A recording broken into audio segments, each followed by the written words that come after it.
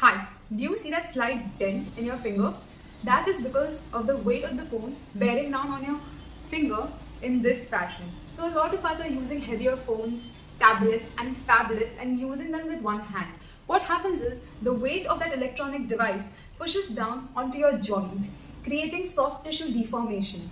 And over time, it can lead to the ligaments around the joint becoming stretched, which pushes the finger in the direction of gravity because of the weight of the phone, and can lead to a bony deformity and a bone protruding over here. Now, how do we prevent this? First, by using both your hands to hold the phone so that the weight gets divided between your left and the right hand. Second, by keeping your phone either on the palm of the other hand or on the table and scrolling with your finger. Third, by reducing your overall phone usage time.